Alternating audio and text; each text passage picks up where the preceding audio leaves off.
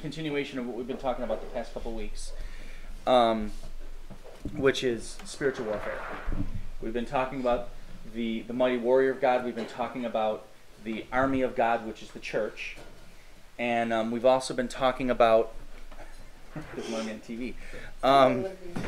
We've been talking about, last week, the actual armament that we have, according to Ephesians 6. And is that on? Okay. Just want to make sure I don't have to get up and... All right. So this morning, let's go a little bit more. We're going to talk for the next 2 weeks on the furtherance of that. We're going to begin to talk about our weapons of attack. Okay, we have an offensive weapon, which is our sword, the sword of the Spirit, but what are weapons that we use to attack the enemy? So we're going to go after that. Ephesians 6:12 says, "For our struggle is not against flesh and blood, but against the rulers, against powers, against the world forces of this darkness, against the spiritual forces of wickedness in heavenly places." To reiterate again, we're not in a physical fight like we're going to go out today and run someone over or something like that. We're in a fight against the enemy. We're in a fight against an enemy that actually is invisible, but his power can and is manifested in the spiritual and the physical. In the same respect, the power we have through the name of Jesus Christ is also manifested in the physical and the spiritual. The thing is, we have more authority than the enemy does. That victory, that authority has already been paid for and bought with a price. So, as a result, we need not to fear what the enemy can do because we have authority. Can you see okay? Yeah. Okay. Okay. So, last week the thing that we didn't cover regarding our armaments is the fact that there is a blind side. As Christians, we do have a blind side. Now, I believe that God did that on purpose. There are many people who will give you different versions, talking about the fact, I do know, for example, on the breastplate goes over your head, so it does cover your back a bit. But the reality is, our backside is the blind side. When you're fighting in battle, if I were fist fighting someone, and I decided to turn around and punch the wall instead and face my back to them, would I be protected? No. Even if I had, like a punching bag on my back, I wouldn't know where he's going to punch. I wouldn't know where the thing is going to come from. I wouldn't know where the attack is coming. I wouldn't know how things are going. And as a result, the attack that would come against me would be kind of a surprise and would probably leave me more disillusioned than a frontal assault. Because at least with a frontal assault, you know where you're going to get hit. And as a result, our backside needs to become protected. Now, we know that God is our rear guard, as it states in Scripture. But we know that in this war, we're not meant to retreat.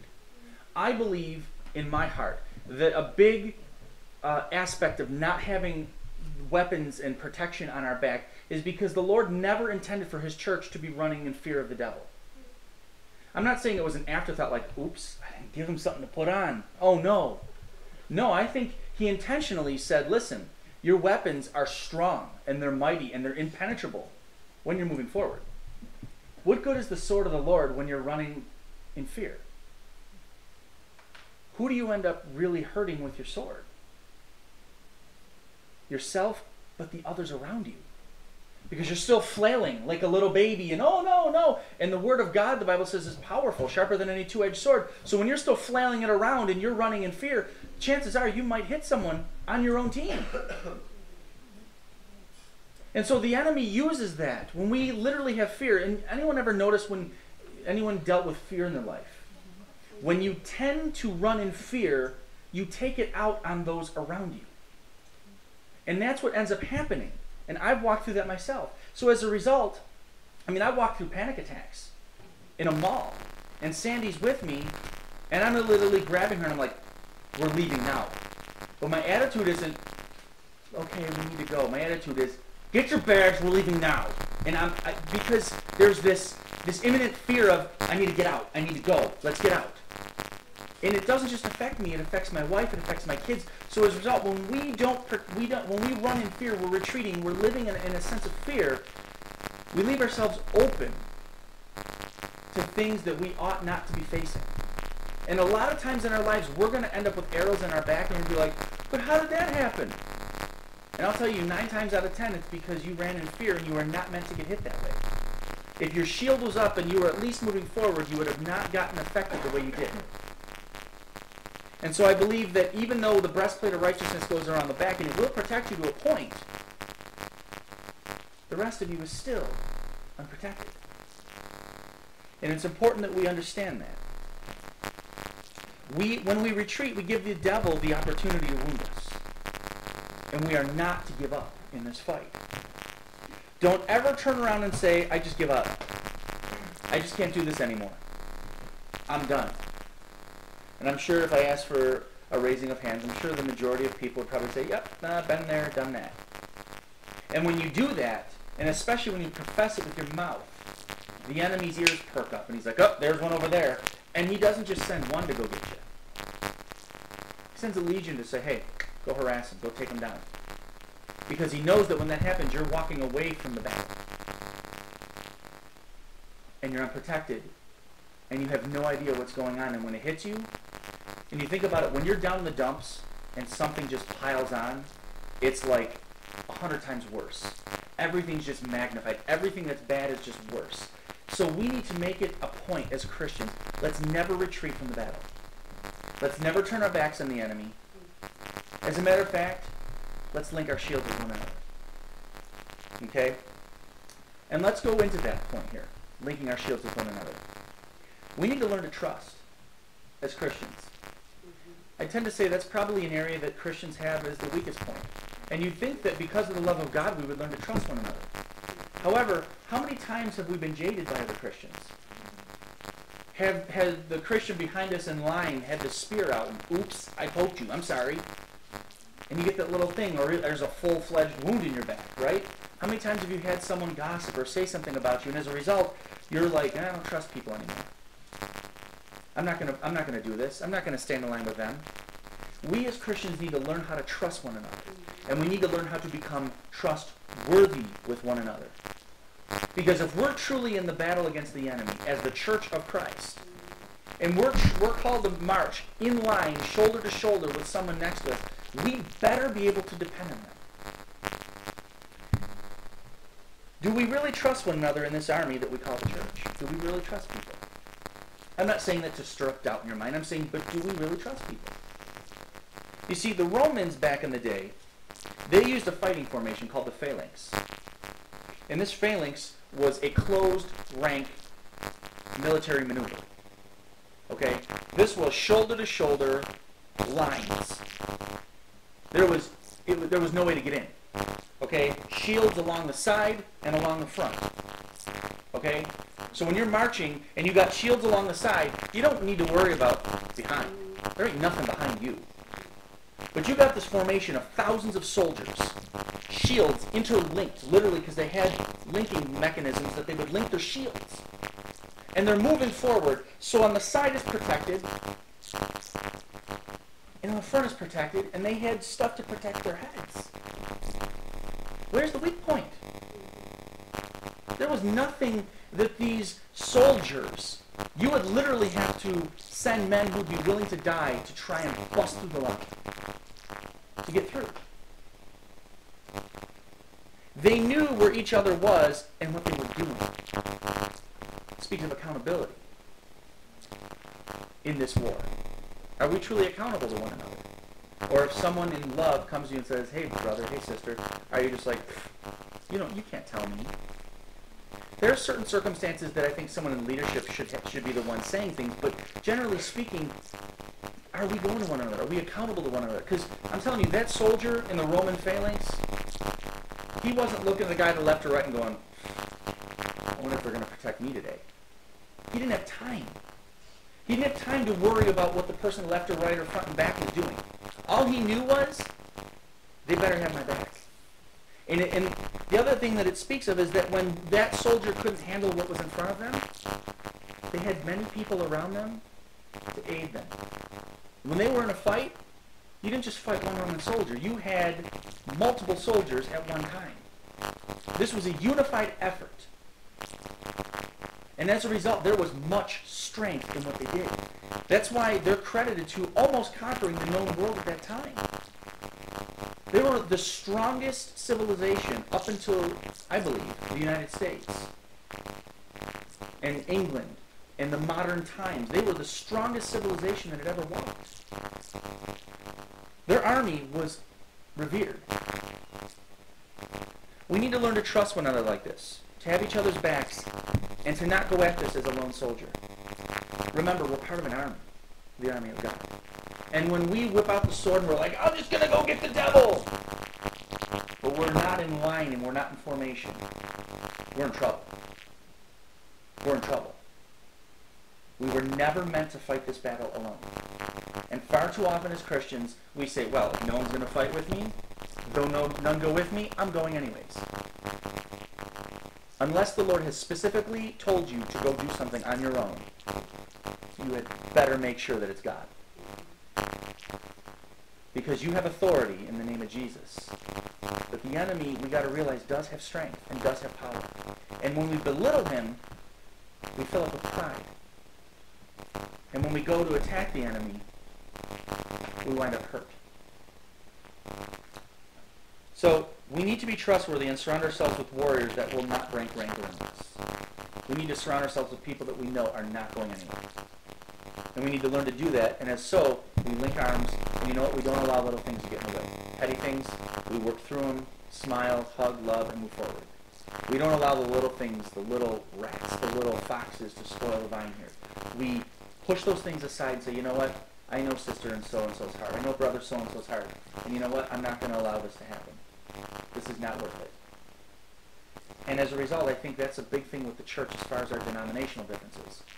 We have allowed those to infiltrate the army of God, which is his church. And as a result, we've become fractioned. And instead of being unified, we've got sections of army that are, instead of being together, they're off on their own separate part of the battlefield. And they're getting hit left and right because there's open ranks and open positions in our army. And it was never meant to happen that way. So, we're talking about learning to trust. So when we go learning to trust, where do we go from there? If we're going to learn to trust, and we do trust people, and we have this Christian, this Church of God phalanx, if you want to call it that, where we truly are learning how to walk side by side, shoulder to shoulder, step by step, in line going forward. Notice I've never said here that we stop to rest and that we're stopping to kind of put a defensive position up. We're moving forward in this. We're not stopping, we're moving forward. So the next step is we've got to learn to take it to the devil. We've got to learn to go after him. 2 Corinthians 10:4-6 says, "For the weapons of our warfare are not of the flesh, but divinely powerful for the destruction of fortresses. We are destroying speculations and every lofty thing raised up against the knowledge of God, and we are taking every thought captive to the obedience of Christ. And we are ready to punish all disobedience whenever your obedience is complete." So, the sword we wield can only reach as far as our arms will swing. Correct? The sword we have, I mean, unless you fling it, and you don't have a sword anymore, unless you fling it, it's only as far as your arms are going to reach. So we need to learn as Christians, we need to learn some weapons of attack. And I'm going to get into a couple things this week, but I'm going to finish. I'm actually going to do the 4 main ones next week. Actually, you have to be here next week, won't you? Plug. No, I'm just kidding. So let me be clear, though. When I say that we need to go after the devil, we need to make sure that there's a strategy in the battle. Does everyone understand what I'm talking about? When we go at it haphazardly, we end up confused and thoroughly defeated. Now, I'm going to say this morning, and I don't say this because I think he was wrong, but he didn't go with protection. I walked through this myself. I had my father go up against witches and warlocks, and I had him debate them, and he debated them, and he went up against them, and he literally had phone calls threatening his life. The thing was, he did not have that prayer covering. He didn't have enough protection around him. And when there was a direct threat by a person in the church who claimed to be a prophetess using their gift in a demonic way, he took it lightly. He didn't take it as seriously as he should have. And as a result, I'm not saying that oh, this was the devil. But I mean, there was a direct link to his death a year later. And I'm telling you that we need to understand that when we go at things and we're just like, I'm just going to do it because it's what we're going to do, we need to make sure that there's a battle strategy, that there's protection around us, maybe intercessors, that there are enough things going on that we know that we're protected and we're safe. The Bible does say that we're to go after the enemy, but it doesn't say do it in a foolish way. I mean, can you imagine if our troops went over to Afghanistan without any armament or protection, and they were just running through the valleys, just shooting at everything, and they'd be like, yeah, you know, like the G.I. Joes, you know, those crazy people that just start shooting the gun everywhere, right? What would happen to them 2 seconds later? They'd be dead. They'd be dead. Because there's no protection. Do they have strength and force? Yes. Do they have bullets and munitions and whatever they need? Yes, they have everything they need. But if they go into it haphazardly, like, let's just go and do this, we're going to conquer the world. Next thing you know, they're all laying dead on the valley floor. Because there's no strategy. There's no protection. There's no maneuvering. Now, I know that may sound like, well, how are we supposed to do that? Well, we as Christians need to learn to develop battle plans. And I've heard people say all the time, like, I'm just going to go to this, you know, for example, we have a spiritualist temple here in East Aurora, which teaches tarot card reading and teaches people how to become witches and warlocks and things of that nature. Okay, and it's about 3 or 4 miles from here. Okay, right in the village. So, does that mean that after church today that, you know, maybe one of us or a couple of us should just jump in our car and go there, just lay hands on the door and start praying over it? No. If God told you specifically today to do that, you better let someone know what you're doing. Make sure that there's prayer cover. Kind of like when someone's going in, they have air cover, and they drop the bombs and they enter aircraft stuff, and they clear the field so that the army can go in. And make sure there's prayer covering over our atmosphere. But you need to make sure that you're careful when you go in. Because you go at something like that, you don't understand what defenses the enemy has put up there. And as a result, if you're not aware and you don't have a battle strategy and you're not in prayer ready to do it, I don't even want to, you better be careful. Because what the enemy comes at us with, I said he comes at us in a spiritual manner. But there's a lot of manifestations in the physical. And I've heard of and seen of a lot of people die in the physical realm as a result of foolish Christian behavior. This battle is real. Make no mistake about it. So the weapons of attack here.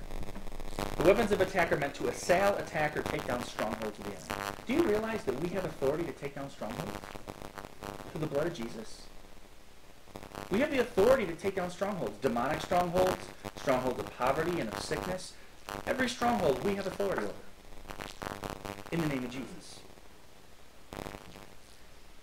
In the war that we're in, the army who advances is the one who wins. Sitting on defense doesn't work. As long as Satan keeps the church on the defensive, the kingdom of hell can't be taken down. If we as Christians are hunkered in a bunker, that rhymes. We're hunkered down in a bunker and we're just waiting for the attack, okay? And we've got our shields up and we're just ready. And we're like, okay, devil, we're ready for it. Are we truly ever going to be able to defeat his kingdom? Because we're not going after him.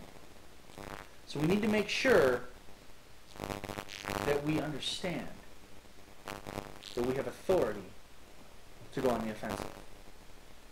Matthew 16:18 says, I also say to you that you are Peter, and upon this rock I will build my church, and the gates of hell will not overpower it. This is Jesus talking to Peter, but there's a meaning in this verse. This is what it means. The unseen kingdom of Satan will not be too strong for the church. The church has authority over that. In this passage, Jesus didn't mean that Satan was going to batter the church, and then just when all hope seems lost, here comes Jesus. Doo-doo, the trumpet, we're all raptured. No, yay, okay, we put up with the battering long enough. No. That's not what this passage means at all.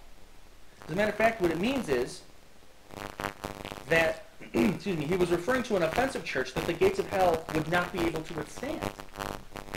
He's basically saying, Peter, you're going to establish a church here, not just Peter, but you disciples here, you're going to establish a church that the gates of hell cannot even stand up against. When you go after them, they're going to crumble. That's what he's telling us. That we have that kind of authority. So, excuse me. Number one, the church has two main priorities in this. First, it's to build. Second, it's to battle. And I've heard my mom say a lot of times, she's quoted from Jeremiah, talking about how you have a sword in one hand and you're ready to build in another. And that's pretty much what we're going to talk about here. If we're going to truly establish the kingdom of God, we've got to have our sword in one hand, and we've got to be ready to build the kingdom of God in the other. Which means we're fighting the enemy, but at the same time we're rescuing lives. And we're building the kingdom one life at a time. So we're ready on both fronts. It's a dual-fronted assault. The reality is, if we're just going at it like we're going to attack and we're going to battle, then when people come into the kingdom, we're not ready to handle it. We have no idea what to do. But if all we're doing is going after people, but not understanding we need to fight the strongholds that hold them, we'll never get them. And we'll come to our church for maybe a couple weeks, and then that stronghold will latch hold of it even stronger and pull them away, and we're going to be frustrated.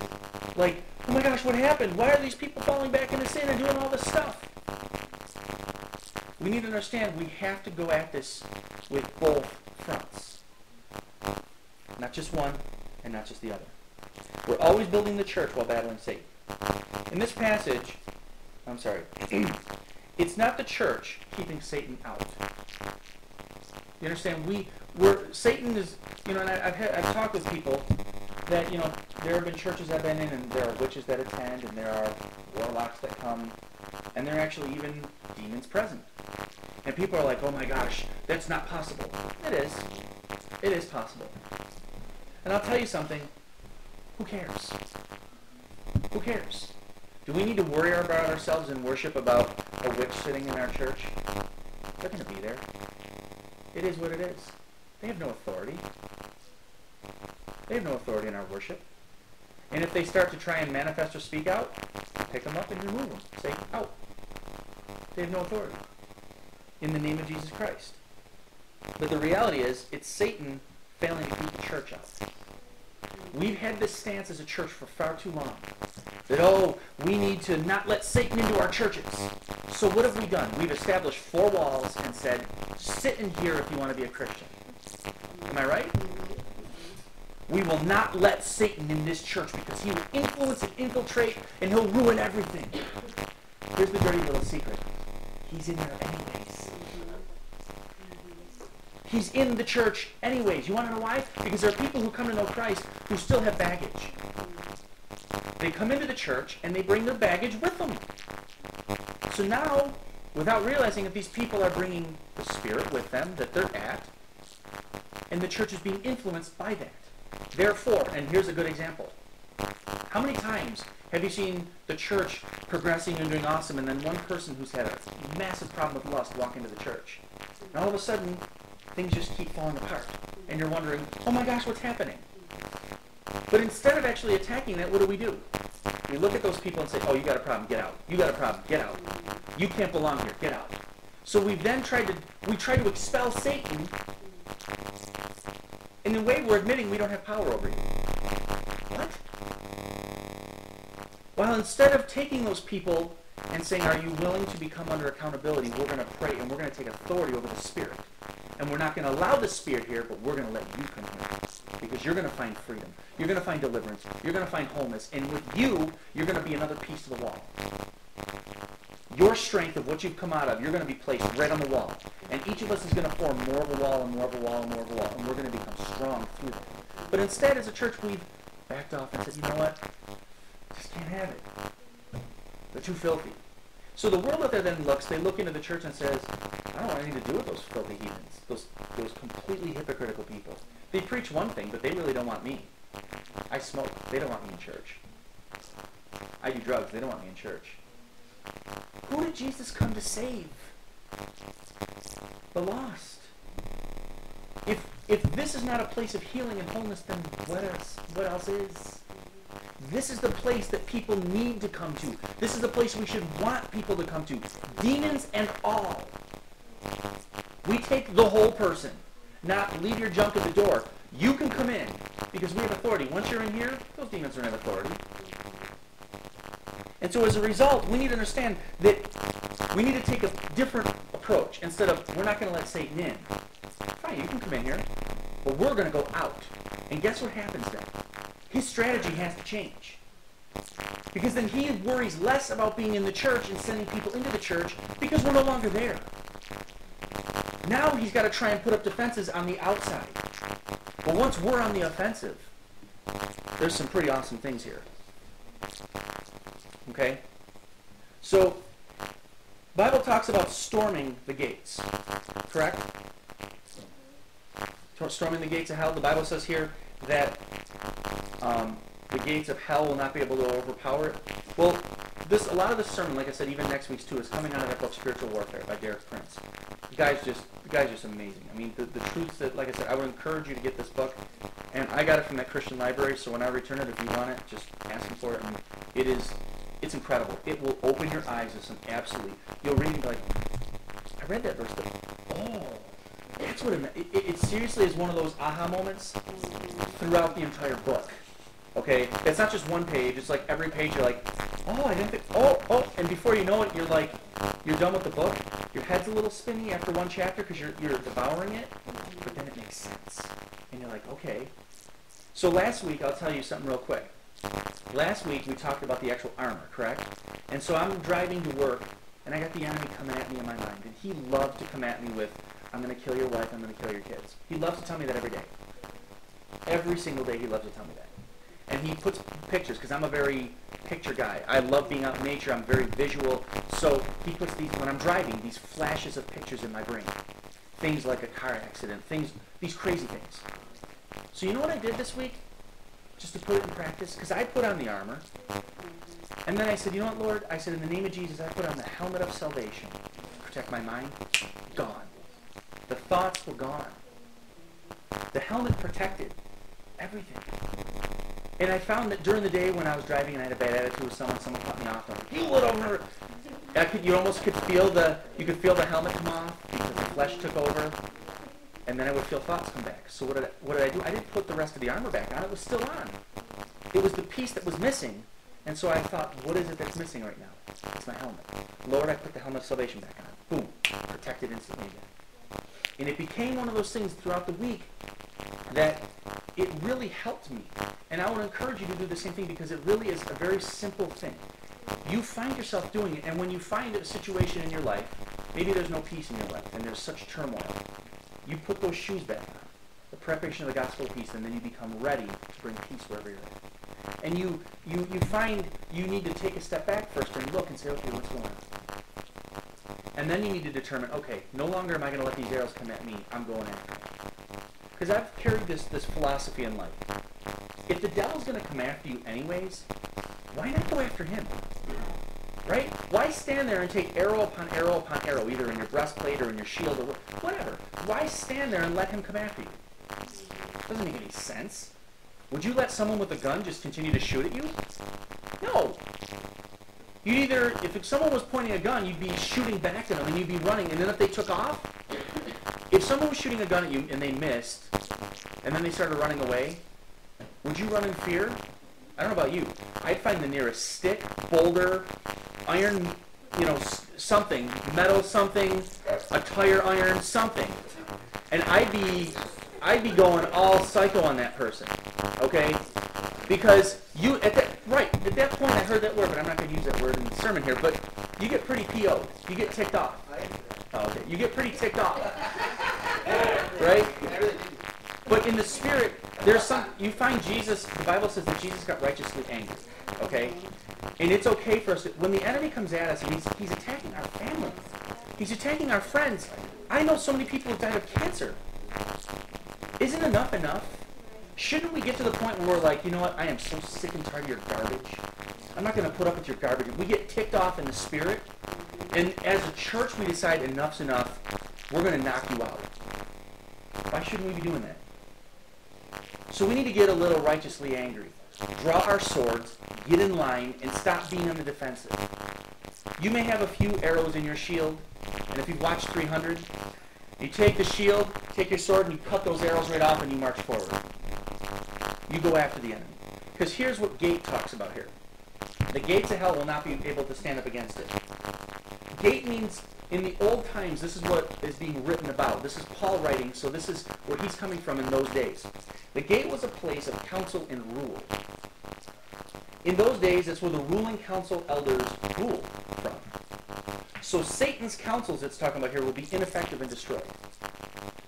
His leadership, his, quote, authority, whatever you want to call it, his organization, because that's where the organization came from, the elders, the leaders, the town brain trust met there. So it's saying that the brain trust of Satan, the stuff that Satan uses, will be ineffective against the church. What is it speaking of to you? Is that not speaking of Jesus saying, hey, I died on the cross, I went down to hell and I beat it out of Satan, took the keys back, now I took all authority. I took every authority. He's impotent. Satan has no weapons that really can be effective unless we let him.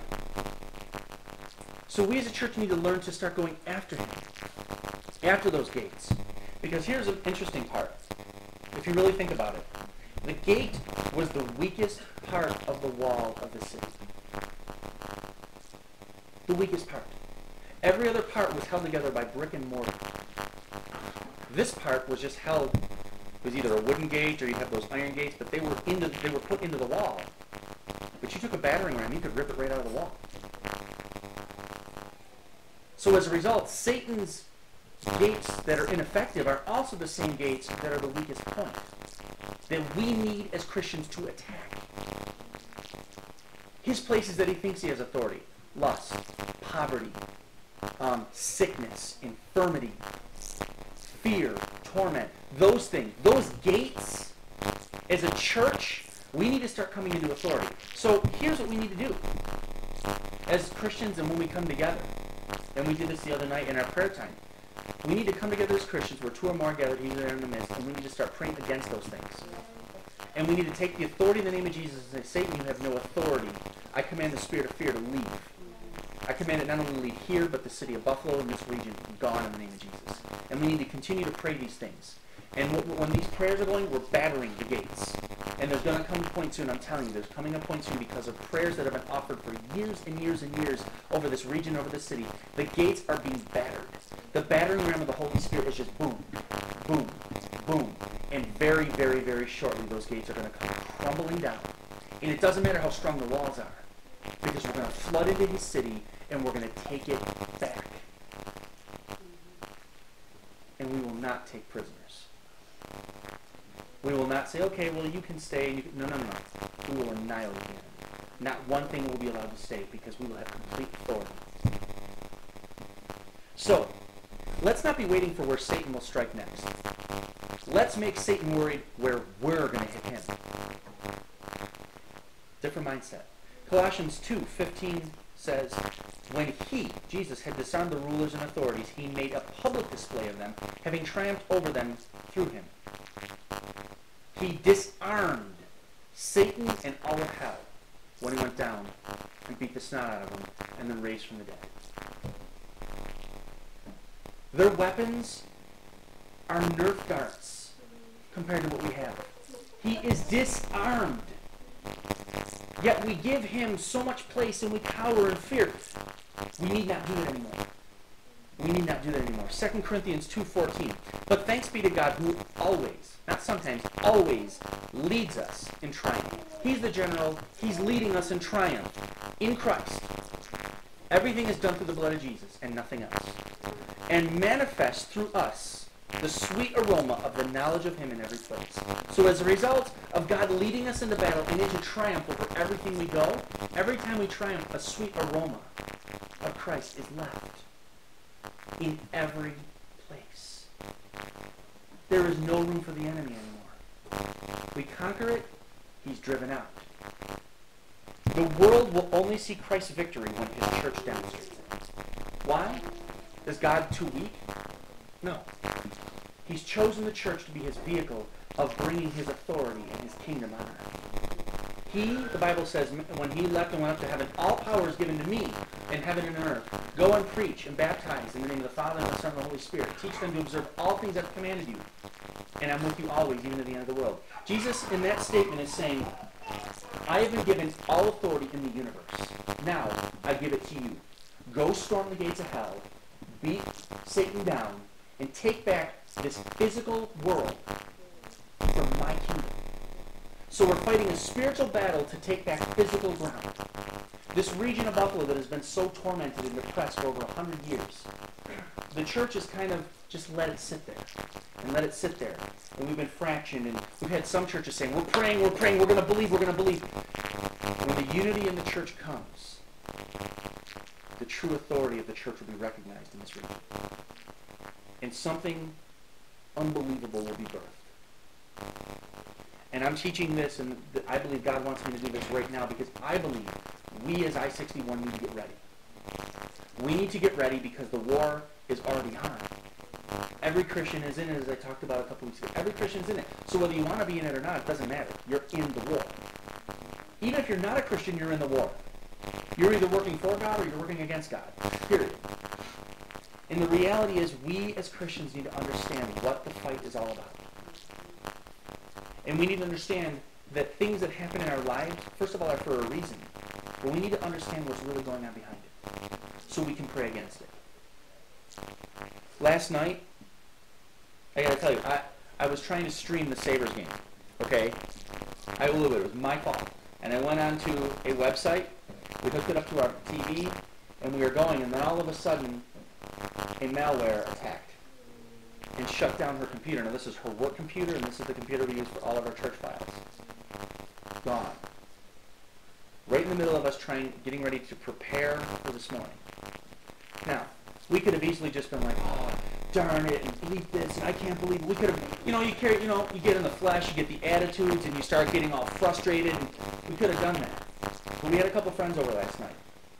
And while this was going on, the computer was over at the table, and one of the friends said, I think it would be a little weird if we laid hands on the computer and just prayed that God's protection would be over it. And I'm like, no, not at all.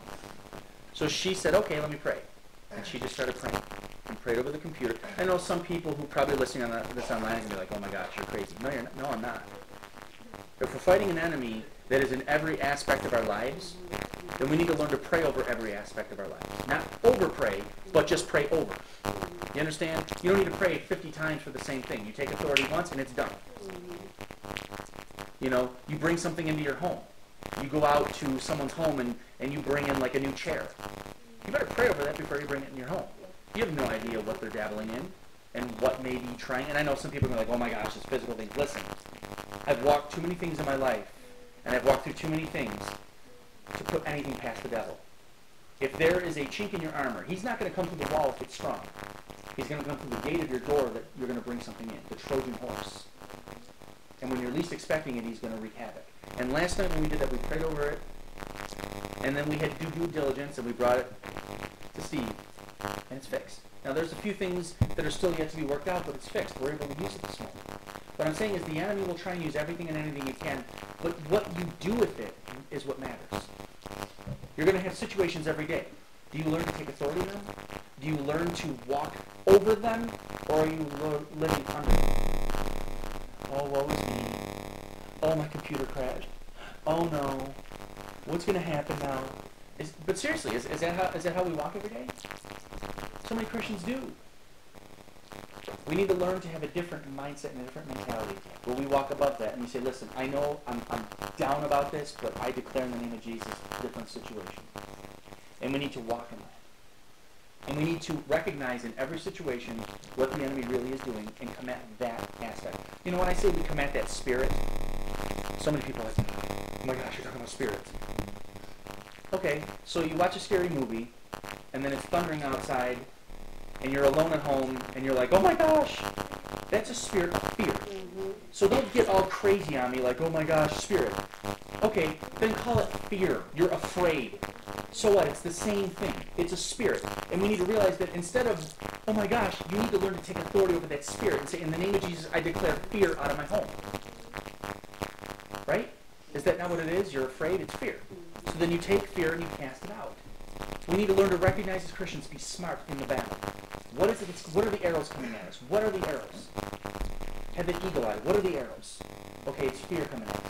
Okay, it's poverty coming at us. It's this or that. Okay, I declare, and boom, in the name of Jesus, in the name of Jesus. And all of a sudden, these arrows are cleared. Clear path to victory. And so, next week we're going to talk about the strategies, the ways that we actually get these victories. And I want to encourage you to be back. If you're not, that's okay. There's no judgment. But I would encourage you to be back. But I really feel strongly like we're at a precipice. And what happened here on Friday night in our prayer and our praise time was pretty intense. And I just believe we're at a real critical point. Not just as I-61, but I mean the region. We're at a critical point. And I find it interesting because Buffalo just got granted $1 billion. And now everyone's encouraging people to send it to the mayor and the county executive and say, what should we do with the money? Well, let's pray that God's will is done with the money.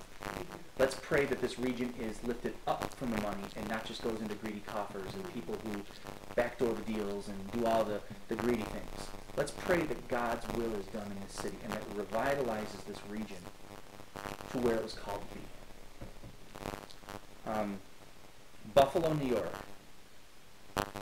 is the only place in this country that has the kind of natural power that we have. It's called Niagara Falls. They've built dams and they've built power structures and stuff, but there's nothing naturally in this country like Niagara Falls. We live in a region of authority and of power, and we need to come back to that in the kingdom of God. And so I'm going to close in prayer today. I'm just going to ask that as we're closing in prayer, just something simple. I like to do this every week because I feel like it helps you be introspective and kind of put the sermon together, even if you're going to forget it 10 minutes after you leave.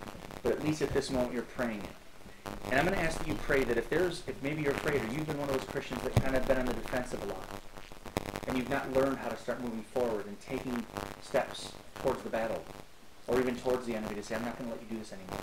All of us have gone through hell in our families, in one way or another. That's the biggest area he's attacked, is families. We need to learn that we have authority. We can kick him away from our families and put a hedge of protection around our families, our loved ones. And so as I close in prayer, I'm just going to ask you to just simply pray to God. Lord, I commit to you today that I will be on the offensive as a Christian. I'm not going to cower in fear anymore. That's all I want you to do. And as we all do that today, we're linking shields and we're getting ready for battle. Lord, I thank you this morning for your word. Lord, I pray that I adequately was able to break that apart and disseminate it to your people. And I just pray, Lord God, that this word would not return void, but Lord, it would go and penetrate each heart, including mine. Lord, let us live as Christians and learn to live as Christians on the offensive, not on the defensive. Lord, that we would never retreat, that we would never stop and cease to go after and establish the kingdom of God on this earth. I pray, Lord God, that you'd help each of us today to recognize the authority you've placed in us. And I pray that we would learn to walk in it. Not going up to people's faces, being belligerent or ridiculous about it, but literally, Lord God, that in our prayer, that we would literally take authority over things in our lives, and even over things in other people's lives to see them free, see them whole, Lord God. That we would carry a sword in one hand and a brick and mortar in the other. Lord, that we're building your kingdom and we're at war at the same time. I pray that you touch each and every person in this place here, Lord God. Build us spiritual muscles, Lord God. Lord, that we are confident in you and confident in our ability to battle. Lord, let us, those of us in this room that are not ready, Lord, let us not try and jump to the front line and get ready for battle when we're not ready. Let us take the time to get ready. Then when it's our time, then we'll be called up.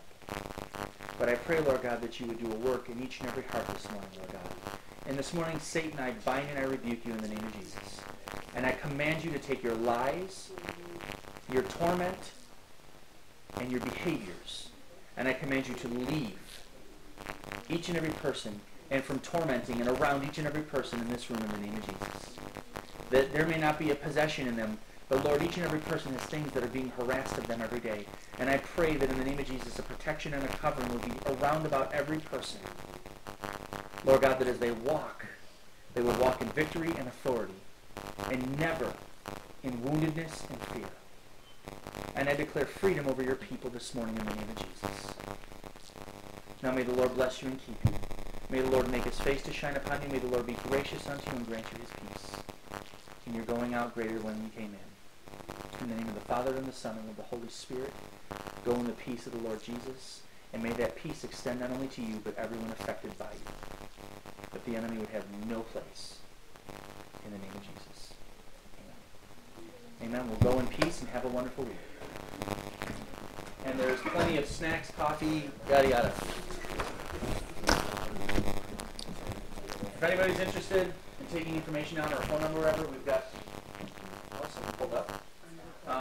I got a phone number here or even an address. If anyone ever wants to check out an amazing chocolate place in Buffalo, it's called Chow Chocolate. That's so awesome.